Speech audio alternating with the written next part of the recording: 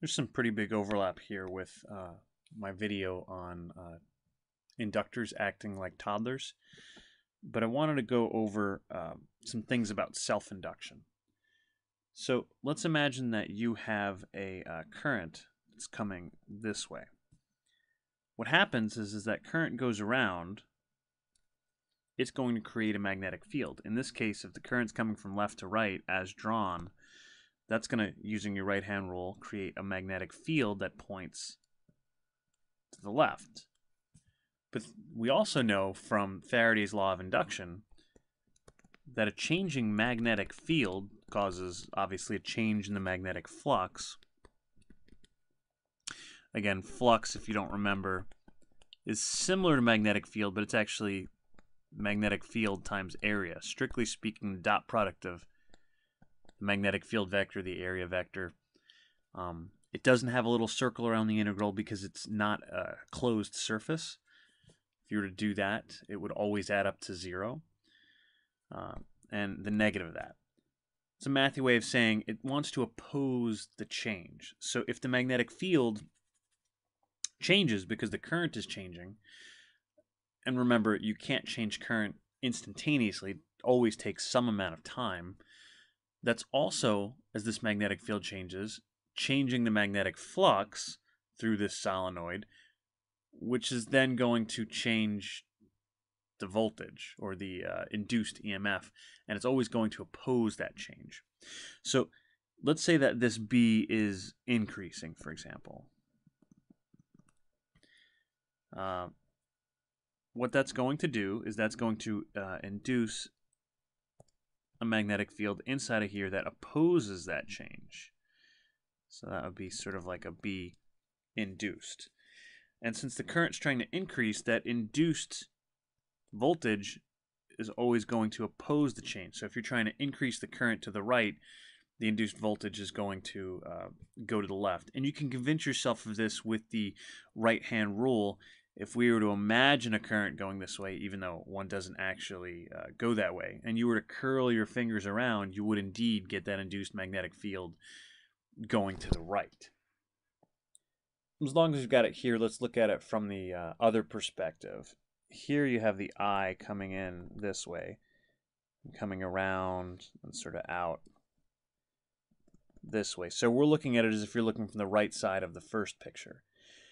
And as that happens, the magnetic field is going to be going away from you. So this is, because the current is going in that direction, is going to be creating a magnetic field going into the page in the center here, and no magnetic field outside of it. At least if it was a perfect solenoid. Here it's just a model and there's only 3 loops to make it easier to see.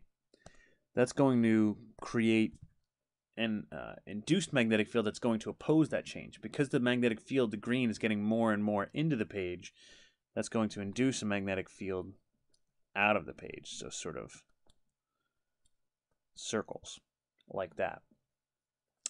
To do that, that's going to create a voltage, an induced voltage, as if this is the positive end and this is the negative end down there, opposing that change. So let's take a minute here and go qualitatively through the different situations with increasing and decreasing current, and then we'll look at how we get the equation for the self-inductance of a solenoid. Before we derive the formula for the inductance of a solenoid, I think it'd be a good idea if you look at this table, we have I for current and EL for the voltage across the inductor. And for each of the other columns, you're going to either put right or left. And in the case of the magnetic field, you can also write increasing or decreasing if you like. And I'll go through them pretty quickly. So in the first case, we have the current going to the right, and then it would go up like that, and by the right-hand rule, that would give us a magnetic field that was pointing to the left and increasing as the current increases. Well, if the magnetic field increases, that's also going to increase the rate of change of the flux. So the flux is going to be becoming more leftward. The induced magnetic field has to oppose that change, so it has to go to the right. And you could look at this one of two ways. Number one, inductors just want to fight whatever you're changing. So I know the current is increasing to the right, so I've got to have an electric EMF that's going to the left to oppose that change. But I also can think about it from the magnetic field perspective. If the B is going to the left, I need an induced B that's going to the right.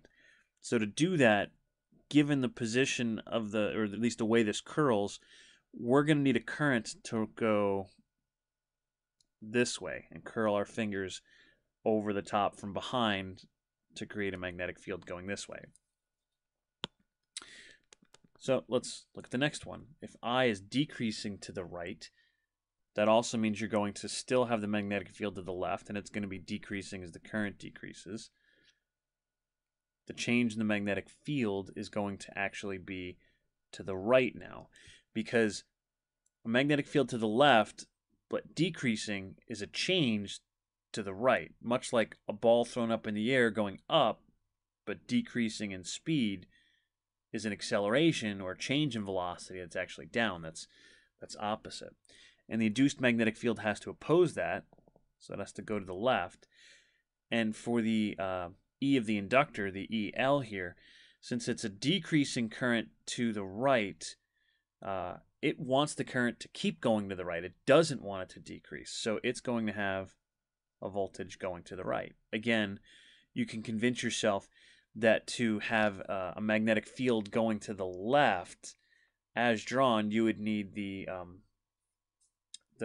induced or attempted to be induced current to oppose that. So it's going to go to the right. If we have an increasing current to the left, that means you're going to have a magnetic field to the right, at least as drawn as this thing curls, and it's going to be increasing because the I is increasing. Well, an increasing magnetic field to the right is obviously a change to the right, and the induced magnetic field has to go to the left to oppose that change. And the E is going to go to the right. So interestingly, whether you have a current that's decreasing to the right or increasing to the left, the induced voltage and the induced magnetic field are going to be the same. Similarly, if you have a current that's going to the left and decreasing, it's going to have a magnetic field that's decreasing to the right. The change in that case is going to be to the left, because going to the right but decreasing for the magnetic field is going to be the same as going to the opposite side and increasing.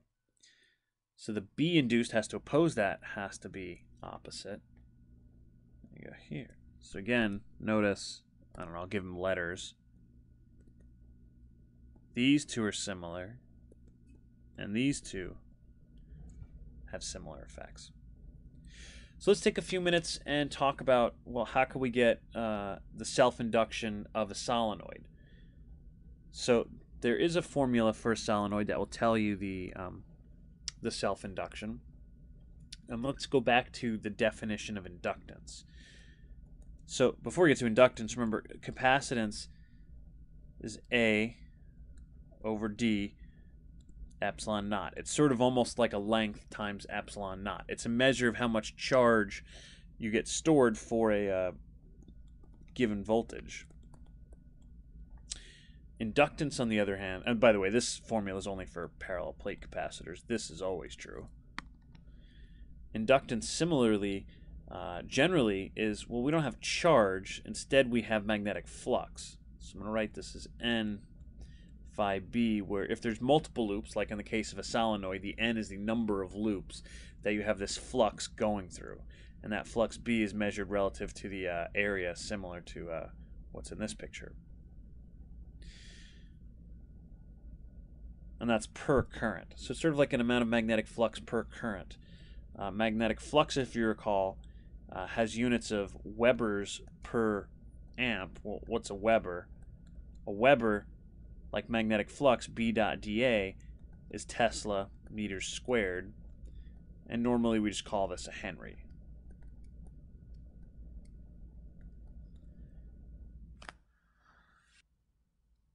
So we have generically what inductance is, but how do we get a nice formula like this for a parallel plate capacitor?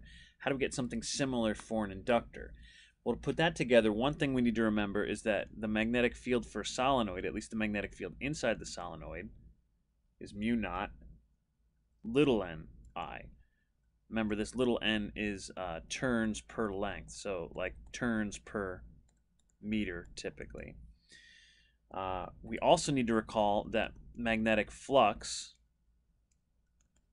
is BA, or more accurately, the vector for the magnetic field, the dot product of A, because it's only the component that's perpendicular to A, or parallel to the area vector that matters, the integral of that.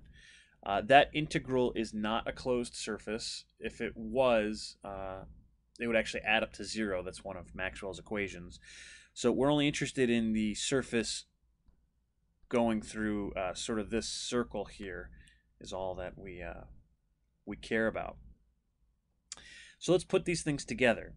So L, now N is the total number of turns, that's capital N, which is really the same thing as if I was to take the turn density times the length. By the way, this distance is the length. We're talking about the length of the inductor itself.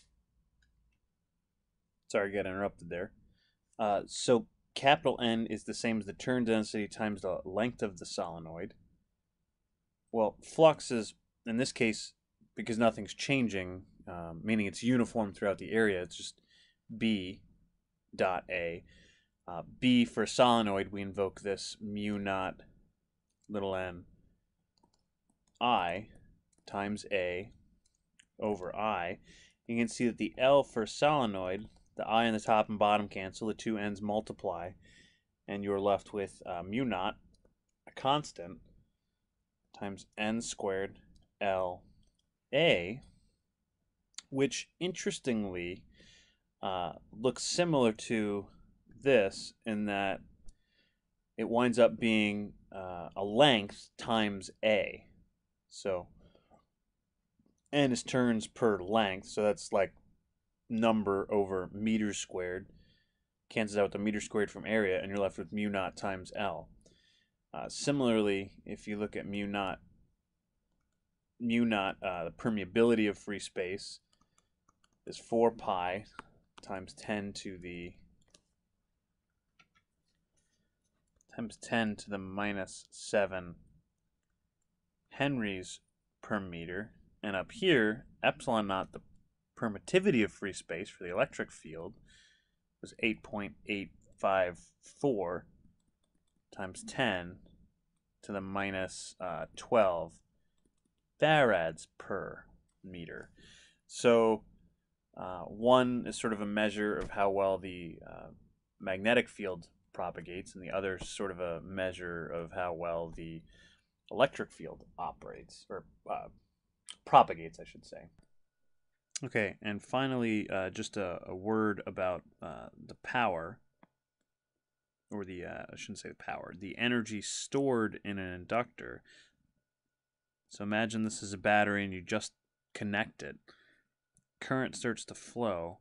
And what happens is energy gets stored in the magnetic field that's in here.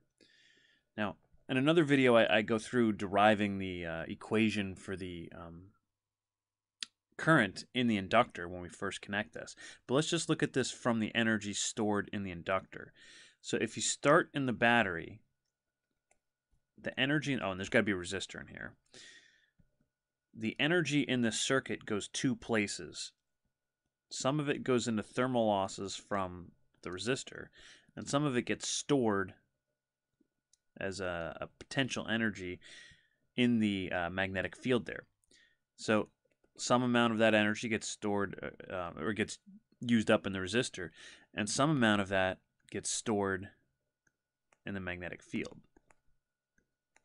So in terms of voltage drops, you have a voltage drop going through the resistor, and you have another voltage drop across the inductor due to the back EMF, but that energy is not disappearing, it's just getting stored in the magnetic field.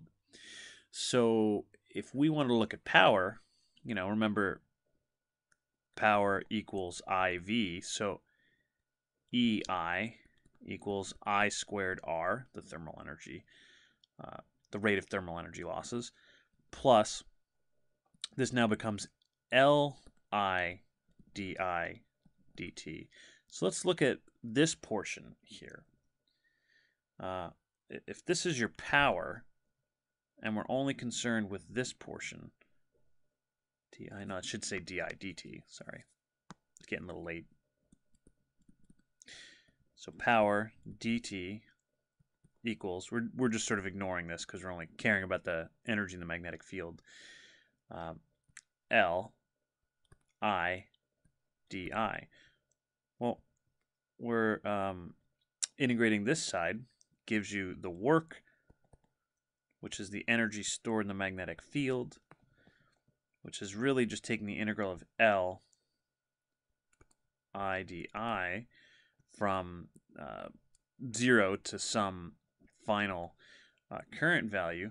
And wait a minute, we've seen this kind of thing before, like with springs, that the force varies linearly. So you end up with, well, the integral of I is 1/2 I squared, so we're going to get an energy here that is 1/2 L I squared. So the energy stored in the inductor is 1/2 Li squared. So the more current you store in the magnetic, the higher the final current, you end up storing more energy, and that makes sense because it's a bigger change in the magnetic field, which is a bigger change in flux and all that. So this is the magnetic field stored in, or the energy stored in the magnetic field, which is very similar to, with capacitors, we had an energy that was stored and was equal to 1/2 CV squared. All right, so one more video. Hopefully that helps illuminate something. And I am getting a little more tired, so I do apologize for any confusing explanations at this point.